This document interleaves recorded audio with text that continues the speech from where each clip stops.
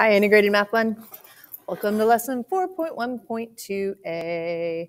Day 1 of determining the better measure of center and spread for a data set. So we're going to be taking a look at a few things. We've got a couple goals. We have a couple goals. So we're going to calculate and interpret the mean and median of a data set.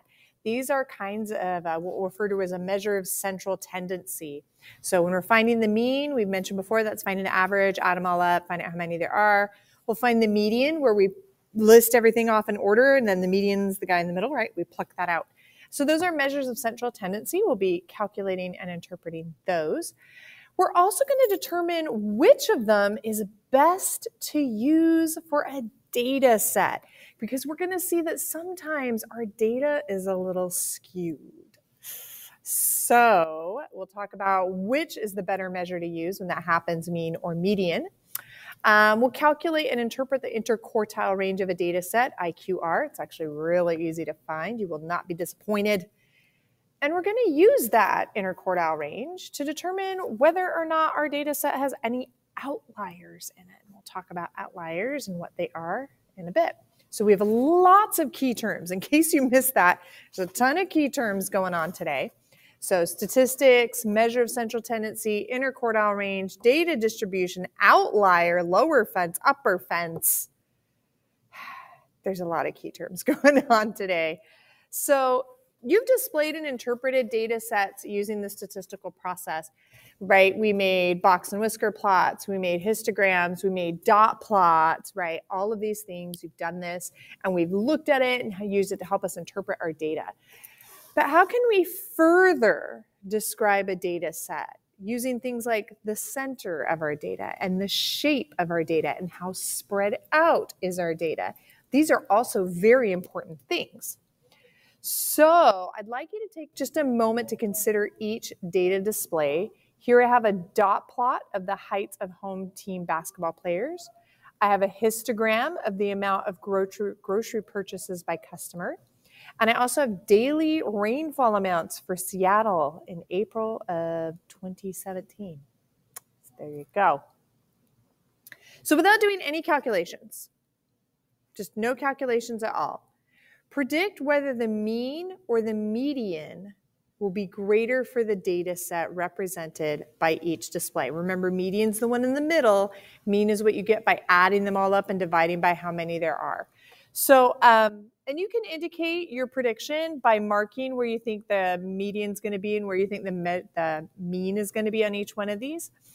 And explain why. Yeah. Go ahead and hit pause. Is it better to use is the mean going to be greater or the median? Go ahead and hit pause, take a look at these, and then hit play when you're ready to check your work.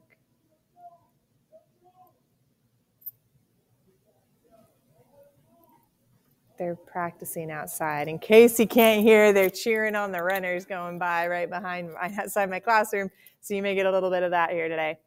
So let's take a look at this first one. I can see that most of my data is bunched up over here to the right, but I can see a few being pulled off to the left. So that means if I were to pick the one in the middle, it would probably be pulled a little bit to the left. Pardon me, it'd probably be pulled a little bit to the right. I think the median, if I were to pick up the number in the middle, it's going to lean a little right here, isn't it? If I were to line these up in order, probably going to lean a little to the right. I think my median is going to be greater than my mean than if I add them all up and divide by how many there are. Histogram, it's pretty central, but it looks like my numbers are a little heavy on the left, doesn't it? So again, though, I do think my median is going to be greater than my mean. I could be wrong about that. We'll play with this in a little bit. Daily rainfall amounts. Wow, this is heavy on the left and it's very, very light on the right side. So you know what? But there's some big numbers here. I think my mean is going to be greater than the median. And again, I could be wrong about these. We're just kind of predicting based on the way this is going. You can notice, especially with this dot plot and with our box and whisker plot, the data is kind of leaning to one side or the other, isn't it? We're going to talk about that. We're going to talk about that. But before we do, when we're analyzing a data set and describing the numerical characteristics of our data set, we call that statistics. And that's what statistics are. We're describing the characteristics of our set of data. That's it. A statistic that describes the center of a data set is called a measure of central tendency. And a measure of central tendency is the numerical value used to describe the overall clustering of the data in a set. So two measures of central tendency that are typically used to describe a set of data are the mean, oh, I need my pen, are the mean and the median. So you're used to using those, right? Add them all up, figure out and divide by how many there are to get a rough idea of the average, a rough idea of the center of your data. And of course, the other is that median. We said median is when you line them all up in order from least to greatest, and you pick out the one in the middle. That's your median. Also, another way of finding the center of your data.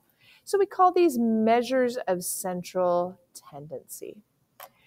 Now, both of these are found in a slightly different way. So they can sometimes produce different answers. So a gym surveys, by the way, we're on page 4-19 if you're not sure. A gym surveys its members about the average number of hours they spend at the gym each week.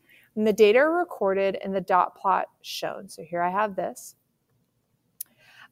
So we have one person that does 2 hours a week at the gym. We've got 3 people that do 5 hours a week at the gym. One person that does 6 hours a week, another that does 7 hours a week, another that does 9 hours a week at the gym, 10 hours a week at the gym. We got 3 people that do 12 hours a week at the gym. That feels like a lot. And one person that does 14 hours a week at the gym. But look at this. Look at this.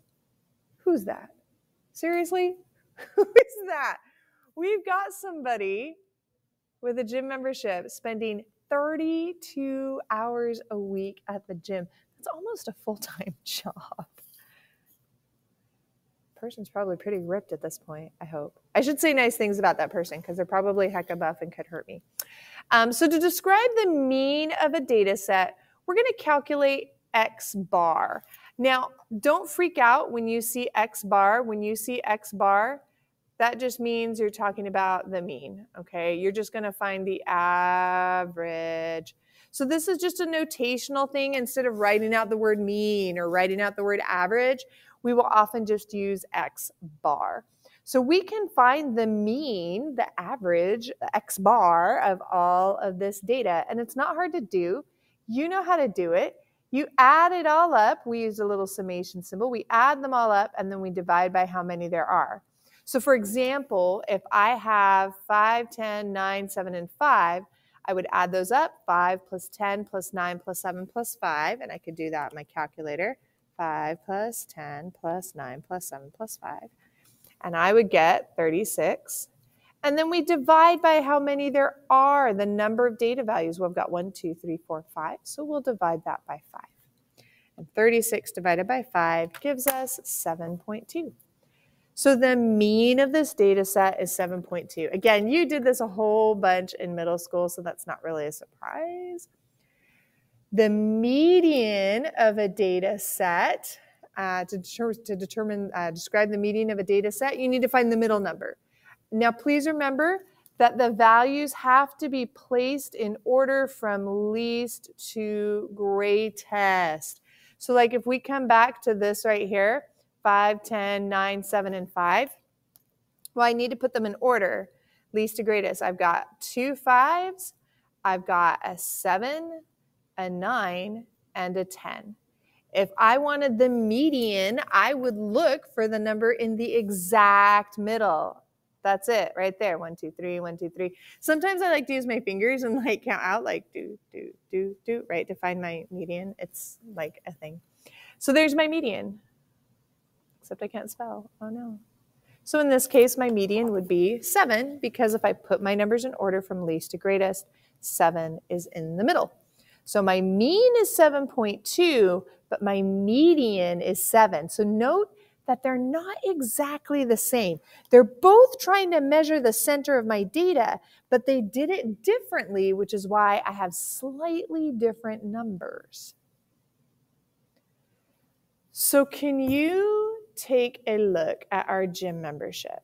I would like you to take a look at our gym membership.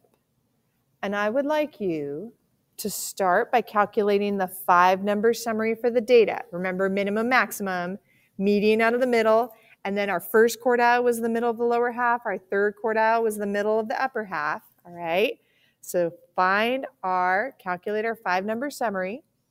And then what I want you to do is right on top of this on your book, just up above it, put your box and whisker plot up on top, up above it, okay? Go ahead, hit pause, see what you can do with this, and then hit play when you're ready to check your work.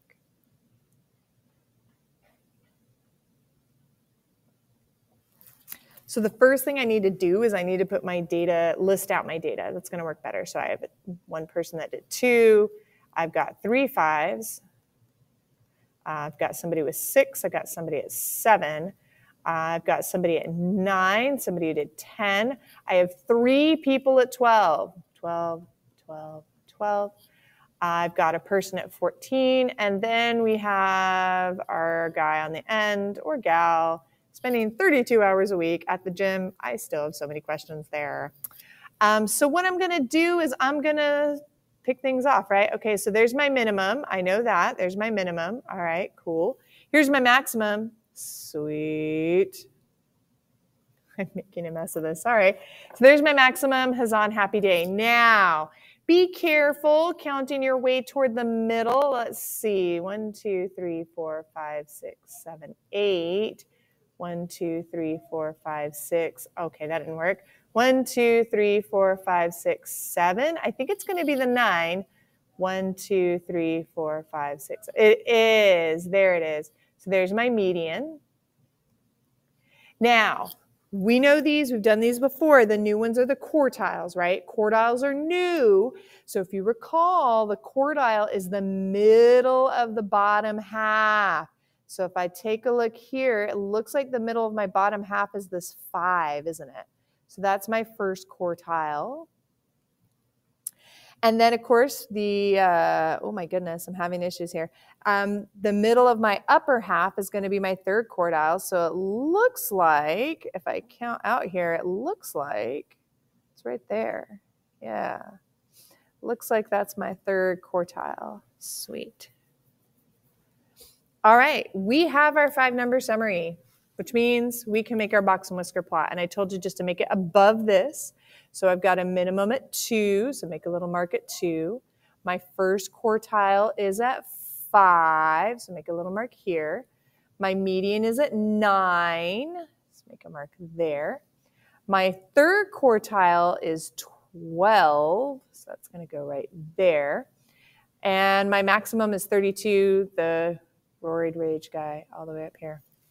Remember that for these guys in the middle, this is where our box is. This is where our box is. It's half of our data, right? Half of our data is sitting in that box. And then whiskers on the end. Woo! All right, we made our box and whisker plot. It's not hard. It just takes time to organize all your junk, right?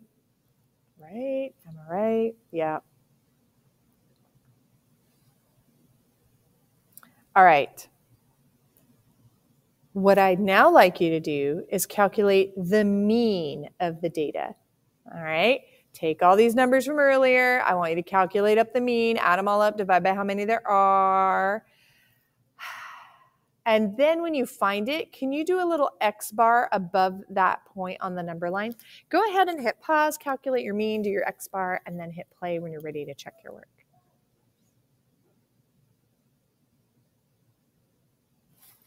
So I already listed off these numbers, and so I realized that I had 13 of them.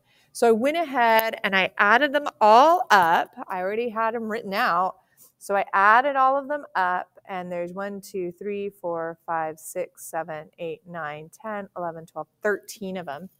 That's very convenient for me. So I went ahead, I added them up, I got 131. I divided that by 13, and I got about 10.1 roughly. So I'm going to go ahead, let's see, 13 is here, so 13.1 will be just past that. Wow, oh, sorry, 10.1. My apologies. 10.1 will be just past it right about there. Do you notice anything about how your data is clustered? Hit pause, jot down your thoughts, hit play to check your work and keep the discussion going. So me personally, I noticed that most of my data was like clustered around here. Like most of my data was between like 5 and 14, right? I mean, there's the one person that only does 2 hours a week at the gym. That person might be me. And then, you know, most people are not doing 32 hours a week at the gym, though we have somebody. So most of my data is kind of clustered between 5 and 14. And there is that one extreme value at 32. We kind of have 2 peaks. Maybe you noticed that. Maybe you noticed we had like a peak at 5 and a peak at 12. So maybe you wrote that down too. I don't know. But it gives us this kind of weird shape, right? The overall shape of a graph is called the data distribution. Now, there are 3 common types of data distribution, okay? You have pictures of it in your book, which we'll look at in a second. It can be skewed left, skewed right, and symmetric. The distribution of data can help you determine whether the mean or the median is a better measure of center. So let me show you what I mean. I'm going to come back here. Right here's our little X bar. And here's our box and whisker plot. I have all this junk on here. Hang on, I'm gonna erase all this. And we said 10.1. Here's 10.1. We'll be like X bar. That was where our median was. You can see that my mean is a little more than my median, right? Here's my mean, here's my median. It's a little bit more than that. But I can also see that most of my data is over here. There's just this value that's pulling it to the right. So when that happens, when you've got some value that's pulling it off to the right like that, we say it's skewed right. And our mean ends up being more than our median. So when it's skewed to the right, I've got some random value off to the right that's pulling on it. It's called skewed right, and it throws off my mean. Right? When it's skewed right, the mean of a data set is greater than the median. That's just what happens. So the median is the best measure of central tendency. Because the median, I mean, we're just picking out the number. It really doesn't get pulled on by that weird extreme value very much. But the mean really gets a tug with that extreme value. So if we have something pulling to the right, if we've got something that's like pulling it off to the right, then that means that we're going to use the median. It's going to be a better measure. If my data is nice and symmetrical, it's kind of clumped in the middle and it kind of tapers off on both sides, then we say it's symmetric. And it doesn't matter whether you use the mean or the median. They're both going to be pretty good measures. If you have an extreme value on the left, so you've got an extreme value pulling your data set off to the left, then we say that it is skewed left. There's some extreme value on the left that's yanking that way. And again, the mean of the data set now becomes less than the median of the data set. The median, again, is going to be the better measure of central tendency. When I've got an extreme value pulling things off to the left, the mean really is affected by that. But the median, meh, not so much. So the median is a better measure of central tendency. Whether it's skewed right or skewed left, the median is going to be a better measure of central tendency. If it's symmetric, you can use either one. I tend to like the mean. So looking at our gym hours and looking at our box and whisker plot that we made earlier, which measure of central tendency would you choose to represent the data set? And don't forget to tell me why. Go ahead, hit pause, write it down, hit play to check your work.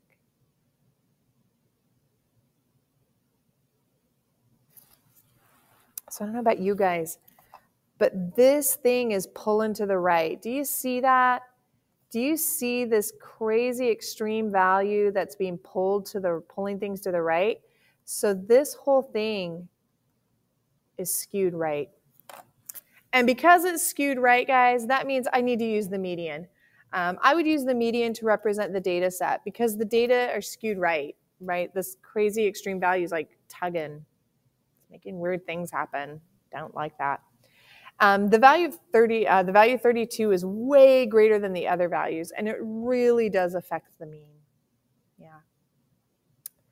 Another characteristic to consider when analyzing a graphical display is what we refer to as the spread or variability, I got that, of the data. So how spread out is your data, right? We found the center, yay, whether we use the mean or the median, we found the center, but how spread out is our data from the center? That's also something we want to keep in mind, right? So one common measure of spread is the interquartile range. And we don't like writing interquartile range over and over and over again, so we will often abbreviate it as IQR. The interquartile range measures how far the data are spread out from the median, and it's just calculated by subtracting your quartiles, third quartile to the first quartile. In fact, on a box and whisker plot, the interquartile range is the box. Yeah, it's just from first quartile to third quartile, how far is it? So if we subtract quartile 3, do quartile 3 minus quartile 1, we'll find our IQR interquartile range. And that just tells us how spread out things are from the median. So if the median is a better measure of center to use, so our data is skewed and we're like, we should use the median, then the IQR, the interquartile range, should be used to describe spread. IQR goes with the median. They come as a set. They come as a match set. So a box and whisker plot, really useful for this. So we're back to our lovely question, our lovely box and whisker plot. Calculate the IQR, the interquartile range of the data. Go ahead and hit pause, work it out, hit play when you're ready to check your work. So we said the interquartile range was the box, right? I'm going to do my third quartile minus my first quartile. So fine, my third quartile is 12. My first quartile is 5. So 12 minus 5 is 7. I have an interquartile range of 7. That means that all of my data is, like half of my data is within 7 units there, isn't it? My gosh. Now, another useful statistic when analyzing data is to determine if there are any outliers. You might think of them as the extreme ones, okay? It is important to identify outliers because outliers can affect the other statistics of our data set, right? It could such as the mean. Oh my gosh, we've already seen how those outliers, those extreme values, will totally affect our mean. So it is important to identify those. There is a way to actually calculate an outlier. An outlier is typically calculated by multiplying your interquartile range, your IQR, by 1.5. And then determining if there are any data values, if any data values are greater or lesser than the calculated distance away from quartile 1 or quartile 3. Let me see if I can explain this better. So you're going to take your interquartile range, you're going to multiply by 1.5. That's what calculators are for, super easy, no problem. Then what you're going to do is you're going to do your first quartile and subtract what you just got, right? Your interquartile range, like you multiply by 1.5. We call this the lower fence. I know it's written in your book, but I think the way it's written, it might be easier if I write it here just so you can see it. Okay. I'm going to grab another color. And then we have another side, right? We got two sides of this box and whisker plot. So we have two sides of the fence. So then we say that for the other fence, we'll do our third quartile and we will add that interquartile range times 1.5. And we're going to call this the upper fence. The deal is all of your values should be inside those fences, all right? We keep everybody in the fences. That's where they belong. If you have a value that's lower than your lower fence or greater than your upper fence, that's an outlier, okay? Are we getting the idea? So you're going to multiply your IQR by 1.5. You'll subtract it from your first quartile and add it to your third quartile to find your fences. If they're in the fences, they're fine. Anything lower than the lower fence or higher than the upper fence, that's an outlier. So let's go ahead and let's take a look at this problem that we've been working on, our lovely gym problem, right? Here's our gym problem. So we did our 5-number summary. We did our box and whisker plot, huzzah, huzzah. We found the IQR. So here's what we're going to do. Now that we found that our IQR is 7, let's calculate our lower fence. So for the lower fence, we said that was our quartile 1 minus our IQR times 1.5. So fine. We know what our first quartile is. We did that earlier. It's 5. And in fact, if you forgot, it's on the box and whisker plot, right? We have it right here. Minus, well, we said our interquartile range was 7 times 1.5, always times 1.5. And then I'm just going to use a calculator. 7 times 1.5 is 10.5. So 5 minus 10.5.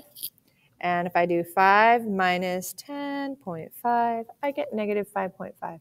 And we don't have anybody over there, but that's okay. So here's my box and whisker plot, and my lower fence is all the way down at negative 5.5. So here's my lower fence. There it is, just a little bit. There's my fence. It's not a very good fence, is it? Let's calculate our upper fence. So for our upper fence,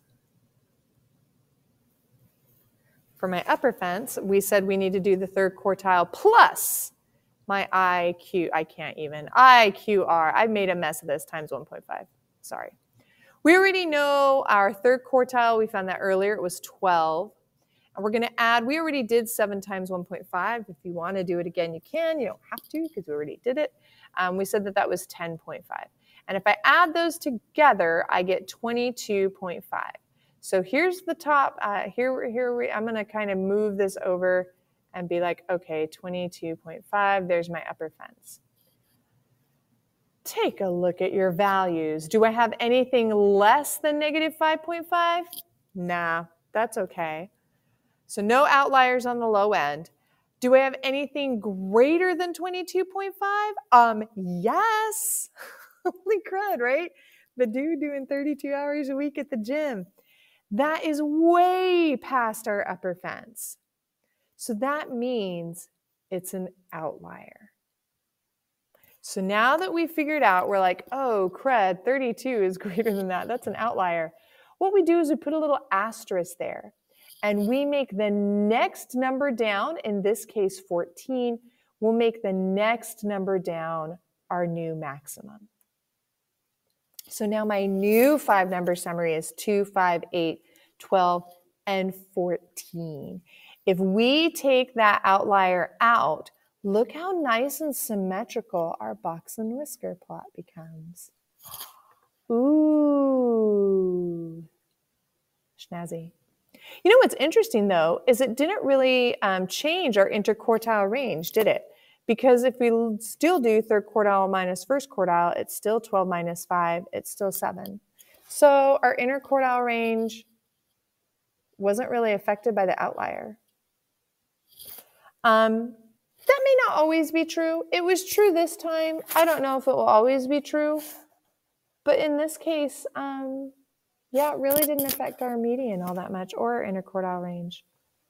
So even though we had the weird outlier, it really didn't hit our median or interquartile range. And that's why we like to use them if our data is skewed.